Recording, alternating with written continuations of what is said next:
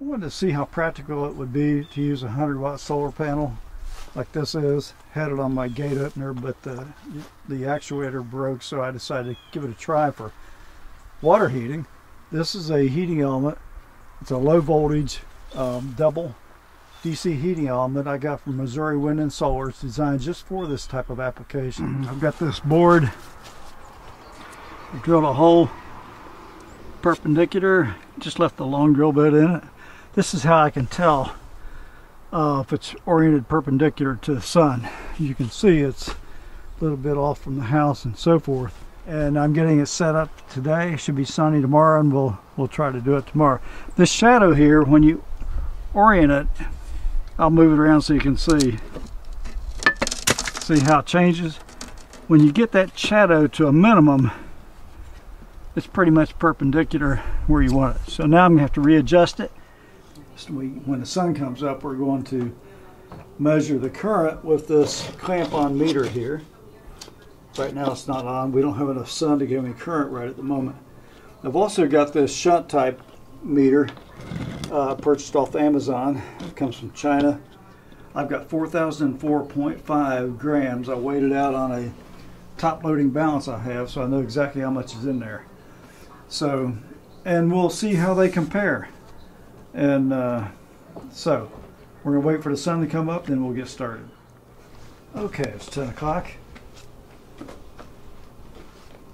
Got the DC clamp meter. This is on the DC 40 amp scale. We're reading 5.6 amps. This thing now has enough voltage on it. It won't work if the voltage is too low. As you can see, we're measuring 14.2 volts there, 5.8 on current. Very similar to what this is, a little bit different. 82.7 watts. Now this little symbol over here to the right is watt hours, so that's accumulating energy over time. I reset it at 10 o'clock since it now had enough voltage to operate. I checked the voltage over here directly on the element. It was 13.5 volts. So we'll check the water temperature at this point and see if there's been any difference.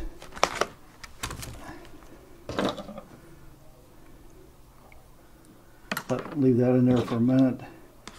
Put this little digital temperature gauge in there. Okay, let's stir it up a little bit. I think that'll give us an accurate reading. Be best if we had a stir in here, but we don't. So we'll just have to make do. Okay, we've gone from already from 15 degrees C up to 23.7. All right, we're going to let this run for at least another, we're going to let it run all day. Then we'll periodically measure the temperature and these other parameters, and we'll see what we got. Oh, I need to mention one thing. This is a Craftsman clamp meter. I've had it several years. It's a 82369 400 amp AC/DC clamp meter. So we're really working at the low end of this. This is a, can't see it in this direction. That's a 100 amp shunt. So it's a very low resistance. So they measure the voltage across that and calculate the current. So anyway, it's hard to say what's more accurate, this or this. So we'll just see what we get towards the end of the day. Okay, it's 1 o'clock. We'll see where we're at. 5.35 on current. Actually fallen off slightly over the last hour. This device is reading 14.18 volts, 5.74 current, 81.2 watts for power. And the sum total of the energy is 249 watt hours, according to that. So, still working good. I'm going to continue to run this. The water's getting pretty warm. It's up to 65 degrees Celsius. So we'll let it run for another hour or two and stop and do some calculations. Good way to bore a YouTube audience, put them to sleep, is to bore them with a lot of data. But I thought that people watching this are probably got similar interests, so I'm just going to put this here and quickly review what it is. This is our data. It was taken on March 8th, 2021. I got the mass of the water, the elevation here, the boiling point of water at that elevation, and how I use that to check the accuracy of the thermometers I had, which, by the way, were not good, but the digital one was better, so I used it. I just arbitrarily made a decision to use the clamp current rather than the shunt current. I outlined or colored in blue the data where I used it for the actual calculations. The other, I'm just leaving it here as for comparison.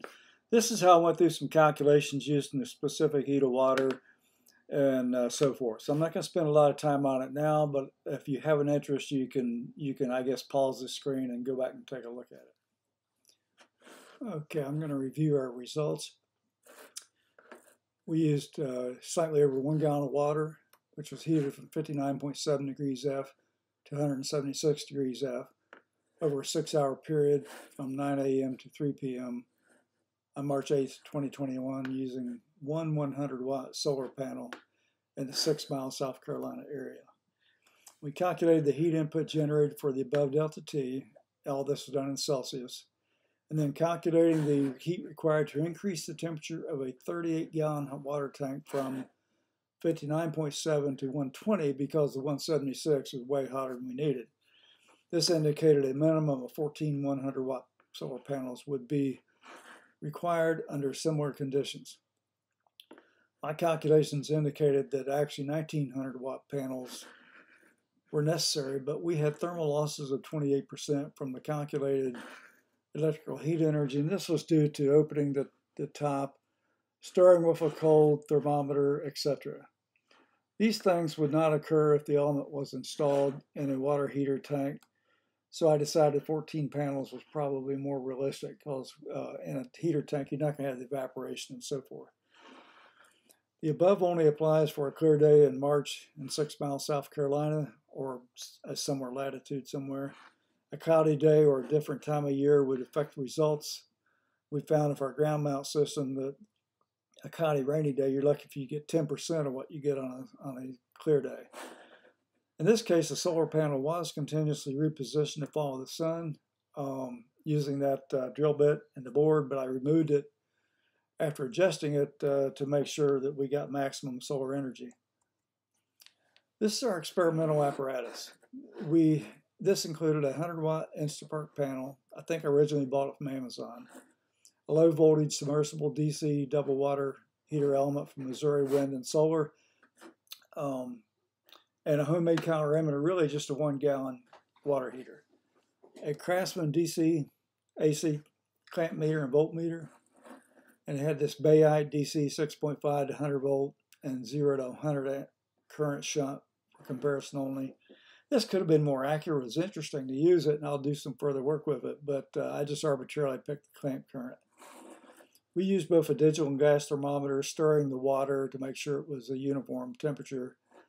I used the digital data since it was more accurate, measuring ice water and boiling water. That way I could calibrate it. A better, more precise thermometer would be better, but I think this was okay for this.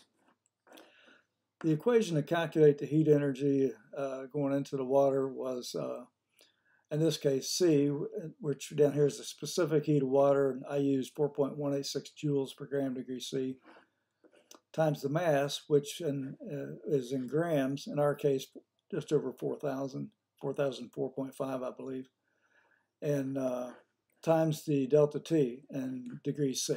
This was just a change in temperature. Our conclusions were that 100-watt solar panels can be purchased on Amazon these days for $100 or less.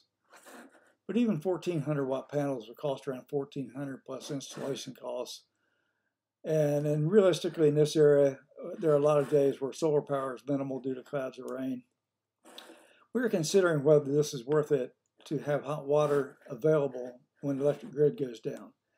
Since we presently have a 12 kilowatt ground mount grid tie system without a battery, it may make more sense in our case put that money into a Tesla Powerwall, the equivalent like an Enphase or Generac storage battery.